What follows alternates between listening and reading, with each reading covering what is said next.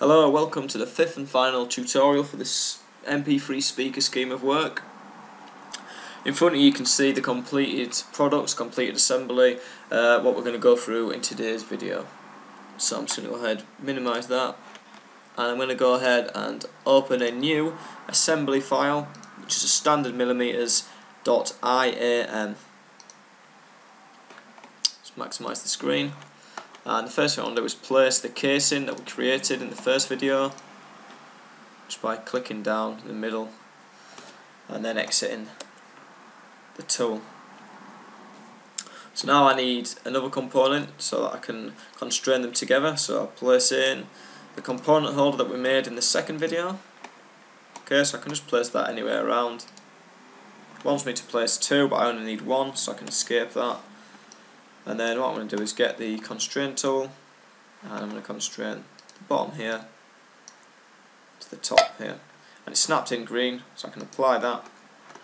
The next thing I want to do is snap that edge to that face there, so that's gone in nicely. Apply that.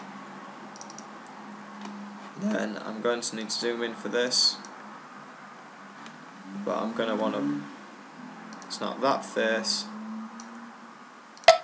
to that face, apply. You can see that that's, after three constraints, that's fitting perfectly into the casing. So we can cancel, close that. So we need the next components. So we're going to place in the speakers. They come as part of the resource pack, so they'll be in your lesson folders. So I'm just going to click twice because we need two, and then I can escape. And again I'm going to constrain, but this time I'm going to use the insert constraint, and I'm just going to click right on the bottom edge of the speaker to the inside edge of the holes.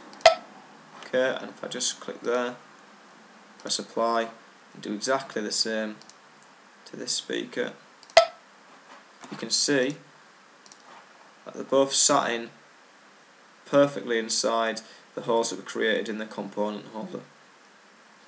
Okay, so the next part we need, that again comes as part of your resource pack, PCB board. So if I open that, and again if I just place that somewhere near where it needs to be, press escape, I can just move it around.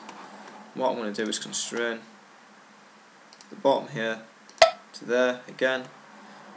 I'm going to apply, zoom in, you can see better, and same again. I want this edge to this edge, I can apply, then I want this edge here to that edge there, apply. You can see the PCB board fits in perfect, and the holes are aligned,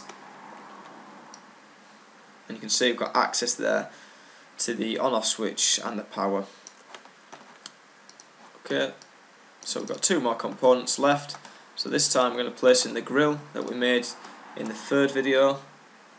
So open this, again just place it somewhere where you need it to be, press escape because we only need one, and again I'm just going to constrain the bottom here onto the ridge. So you can zoom in. If I can't select that, just zoom in. There we go. And they've snapped in again, so I can apply. Then again. I need to zoom in. Again. And I want this edge.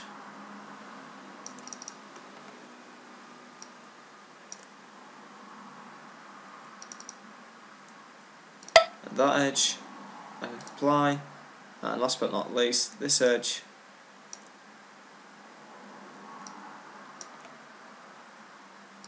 and that edge there. If I apply there, close the tool, you can see we're nearly there. We've nearly got a completed product. We're just missing the volume. It all sits in really flush perfectly, so you use the right dimensions. So last but not least, we're going to place in the volume.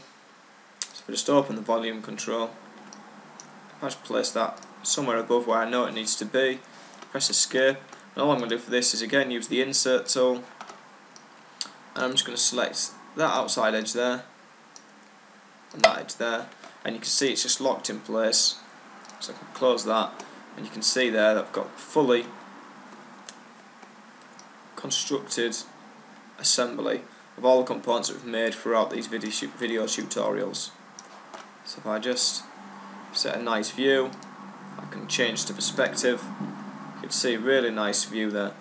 Another thing that you can do just quickly is you can right click on any of the components and you can turn them off, so you can unclick the visibility and you can see what's going on inside your part. So you can see that all the components are really flush, the speakers are nice and flush inside them holes, and there's a bit of space, a bit of a gap between the speakers and the grill. So you can see everything fits in there perfectly. That's everything. Thanks for listening to the tutorials.